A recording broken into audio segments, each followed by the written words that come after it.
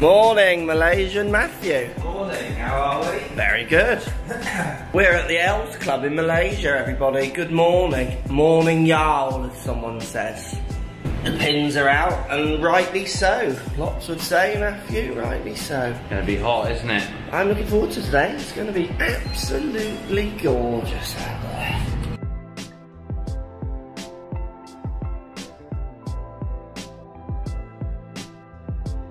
Today's daily vlog, we're going to talk about something we talked about in the serious video that we did, that people were getting kind of the wrong idea of, about you being aggressive or not aggressive.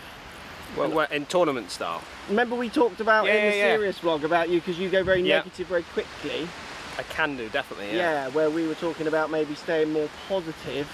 Lots of people were getting the wrong end of the stick there, because I think sometimes people just can't imagine themselves out of themselves. Yes.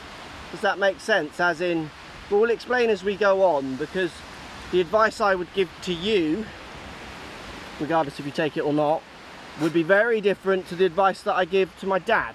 Yeah. Who's got 11 or 13 shots, depending on how he fluctuates, and is a nervous little golf sausage. And he's a golf sausage. And playing in monthly medals, you know, playing. Yeah, because Dan, we're talking about Dan playing, like, you know, trying to qualify for an Open and not like playing how long. That's why I think people can't figure out, but we'll talk about it as we go on. Earlier as well. Definitely Gone, belly button. Yeah, that dried out. Get a nice breeze coming through and it dries it out. What's that? Boob melt. Belly button melt. You got boob melt. Boob melt. See that? It's got that back speckle pattern as well. It's just hot. Like, how dare you sweat? Let's talk about negativity. Can we get you nice and close? Because I'm not that wide, ladies and gents. Too close. It's a bit sweaty. Thoughts then on when to attack and when to defend. Matthew, let's start with you. With your own game. Yeah. When would you choose to attack and defend? Not situate, I mean as a general whole, like relative to score to the event. I don't mean I'm going over a lake here and should I go for it or not. Par fives, those sorts of things, I would always attack nowadays. With if you were 4 under, if you were 4 over, would you still play it the same? Yeah, like when I was an amateur as well, I was always really aggressive. Like Dad used to caddy for me and he's like, why have you done that? Yeah, and panic well, a bit. Because I go for everything, and then one day it would have happened and then the other day it's like an NR, but it's 0.1, isn't it? When you're an amateur it doesn't matter, I think. But you wouldn't panic though, would you then? No. If you were being aggressive, you're not going to be in a panic mode. And I'm playing well, so why would I not just go for everything if I'm 4 under? So then a flip side to this, just as we talk this through, which I think is quite interesting, is when will Matt panic? He's the reverse to you, if you think it through. Matt would panic more, I think, if he was 4 under with 4 to go. Because Matt, whenever we play, he only sees things being frittering away, where I would say you're good more at being in a crap situation and thinking I can flip it back. Yeah. He's the opposite. Matt is rubbish, in my history of playing with him, when he's ahead. It makes him more nervous. Yeah. Where you the other day in that video said, oh, I'm 2 over now, after 2 I'm going to go all defensive now. Yeah, that's how I've competed though, I think, for certainly the last 10 years. Yeah. Gone definitely into like I go into a negative bubble. However, if I'm 4 under with 4 to play, I'm still I'm not pressing, but You want to go 5? I want to go to 5. I want to go to 5. But if I'm not playing well and I'm struggling off to get going, then I will back away. If that makes sense, back away. I will not go aggressive. I will just play within myself, within my game. Hit fairways, hit greens, get out of there. So my point about that idea then for you, which we talked about on that day, is that surely that makes you worse. So I thought about it since we had that chat, and I suppose I think about, so I've just been away on a tournament, okay, and it's a 3-day event, and I'm not playing well. I wasn't playing well, but I knew that if I could just get it round the golf course that we were playing down in Spain, that I could still finish inside the top 3. And I would rather walk away with a top 3 finish and earn some money back from the event, not that it was a big earning event, but to earn something back to then move forward with it. So my question to that then is that you call it a tournament and you call it an event. yeah, to me, in my world, that's still a tournament and still an event for me. How many pros were in that tournament? 10. But it's still an event. And I think the difficulty we've got in the pro ranks, as they say, in the local stuff that I play in, is we're losing numbers. We're losing numbers. So you've resigned yourself to the standard you are? Oh, I'm never gonna. I mean, I'm not going to go now and go to tour school and try and compete at a level that is outside of my comfort zone and arena. So when you were trying to do that, would you play the same way? Never did go that way. You tried to get in the Open? Oh, yeah, as an amateur, tried to play it in the Open. And did you go negative when you went 2 over after 2? I don't know if you're getting my point. Did you get in my point or not? You need to go aggressive if you're 2 over in the Open qualifier. I know, it's the complete opposite. It's the complete opposite. That's a different. It's the worst advice ever. But that was a. So you're trying to go to tour school? So you're going to go negative when you're 2 over after 2?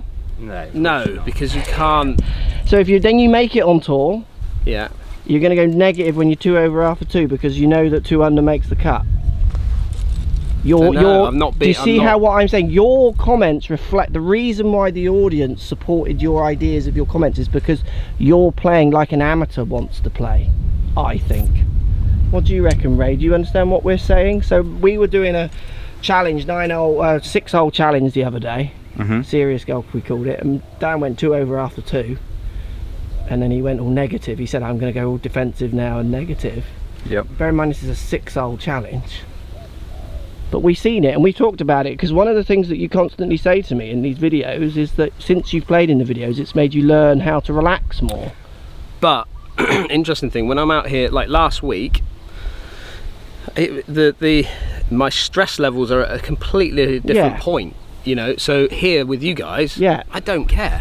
Like I have for me personally, there's no concern if I lose a golf ball or anything like that. But it's nice, isn't it? It's lovely, it's fantastic. But when I play in tournament style, I go into this little world. So my question to you, because I want to come back to Ray then, is that you obviously score, don't answer this, we'll get to the end, and I want you to just concentrate on what I'm saying, right? You obviously score loads worse when you play with us and loads better in your pro events. We'll come back to that. Think about what I've said there. Ray, what do you think about Dan saying that he goes negative around the events he plays in? Because I would relate it more to handicap golfers. Yeah. You personally, do you protect handicap, or like when you just go out and play, don't you? See what comes out the hat. So like in certain situations, if I'm on a par 5 and I can reach, I often won't go for it. In a tournament? Do it here as well, don't I? You do, I lay up quite often. You do, because you don't want to get that wedge distance. Yeah, and also because then there's the potential for a longer club to be like, and then I'm not upsetting, but I obviously want to chip in with my partner and have the odd decent hole. So you want to compete in the thing you're playing in. Yeah, but I would never play in a medal and protect my handicap or anything like that. If there was a I'll just go out and have fun. Yeah. I treat medals like every other round of golf. Yeah. Like, there's no distinguishment for me now. Yeah. And that's probably because I do this a lot as well. Yeah, it changes, the way we play changes your ideas. It changed mine over years. I don't take practice swings when I get within a certain space of the hole. And remember, we let the joke about should I tap it in? Because it made no difference to my percentages. It made no difference, so why waste the time? It changed how much I enjoyed golf. So now, like you say, I go out and play and just have fun. Yeah. I used to get really pissed off, like really angry with things.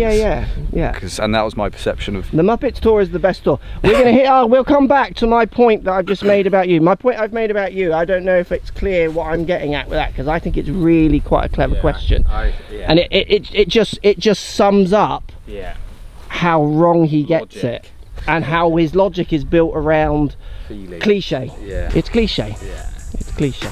We'll come back. I'm intrigued.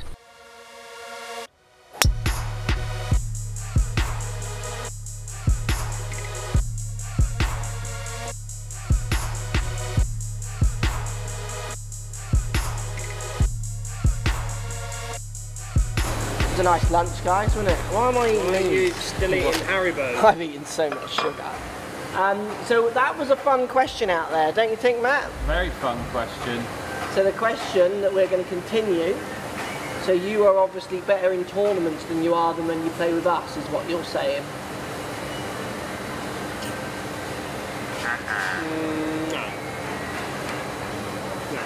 So does that make you think that maybe you could try a different way or not? Like, so oh yeah. And I have tried different ways. When? In tournaments.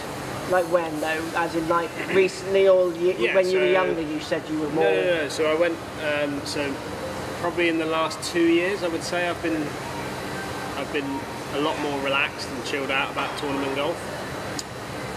But it comes in spurts, you know.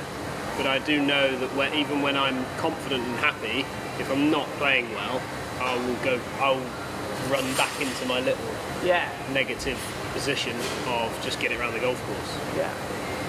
So would you say that to be better, would you think that you should not do that, or that it actually works and it makes you better to do that? I don't know the answer to that. I don't know what the answer is. I've shot very good scores playing negative golf, but I've also shot bad scores playing negative golf. As I would say that probably when I've gone for it, if I'm still in a position where I just don't care and I go for it, I can shoot very high numbers, like high numbers, you know, high 80s numbers. Whereas I know that if I play more aggressively, no, less aggressive, I can control that more, so I can shoot 75 rather than 85. So that's why I probably run to it a lot. What do you think, Matt? I just think that there's too many scenarios, situations, variables, everything in this question. It's too loaded to have a correct answer. Oh yeah, it has to work for the person. And I think that you could look at every situation and think, oh, I could have done that differently. Like you go back over your round, oh, I could have done that differently. You say it every time you go out, really, but I don't think there's a right or wrong answer. To maybe how Dan thinks. Whether you can monitor it again is super hard to work out as well, isn't it? But it's like when we're teaching amateur golfers with like an 18 handicap, it's quite obvious that no, you shouldn't do that. Yeah, but that's I think the main point of this. I agree with that.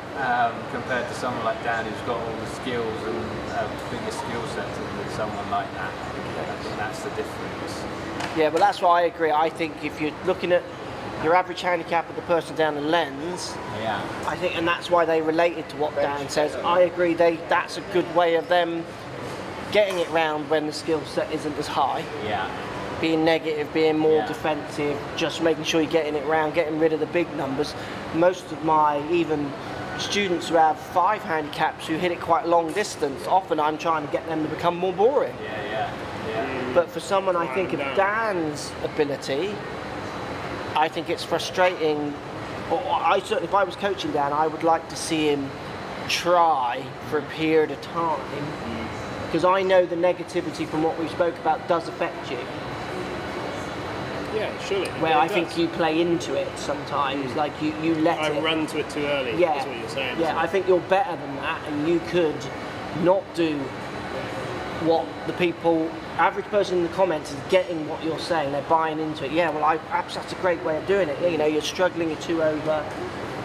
You should protect, but it's defining. We said this in the buggy, didn't it? It's about defining what that competition means to you. So my mindset, playing in some of the things you would have played in, or are playing in, I wouldn't be classing them as tournaments. You know what I mean by that? No disrespect. They're jollies. They're jollies.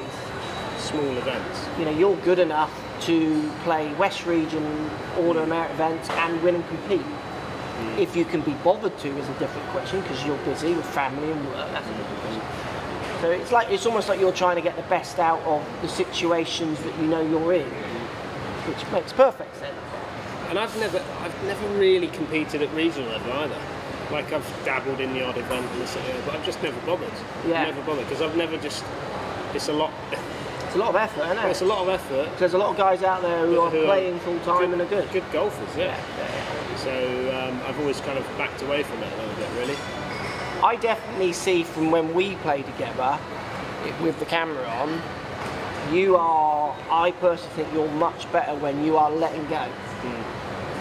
When you're trying to prod it.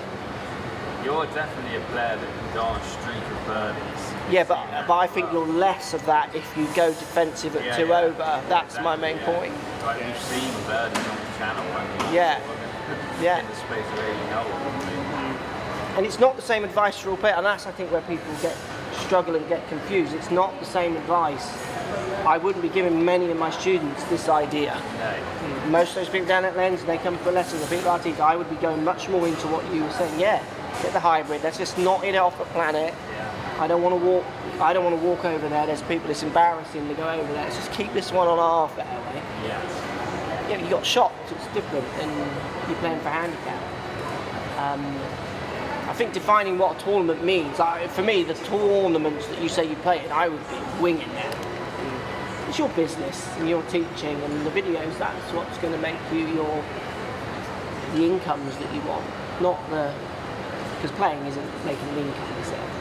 No, I play because I enjoy the competition. Yeah. Like I want to turn up and beat the better players. Yeah. Like I enjoy that. Yeah. It drives me. It's like tickling them, isn't it? It's not really the money. It's just the fact that I just want to. That's a good thing. If it's about the money, we'd be having a series.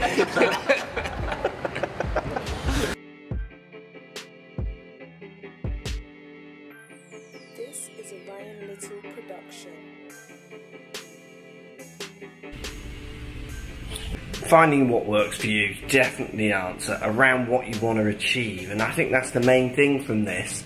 Your handicap golfers who just want to get a little bit better, definitely what Dan is saying does. I can see work for so many people. I think for Dan it works as well in the places he wants to play in. But then I also think Dan's got so much more to offer, which is why I would like to see him try and push that bit harder. And I also know for a fact, and this is key for you guys and girls at home, Dan enjoys himself so much more when he does let go. He doesn't like that grindy, stressy feeling, and I know for loads of people at home, it makes them stop and even give up golf, which is really sad. Letting go, letting those bad days just roll, for some people, definitely gives them that enjoyment. Just keep going out and having fun with their mates. Post comments down below. Let me know what's the best way for you to enjoy your golf and get the best scores out. And yes, I'm completely jet lagged. See you tomorrow.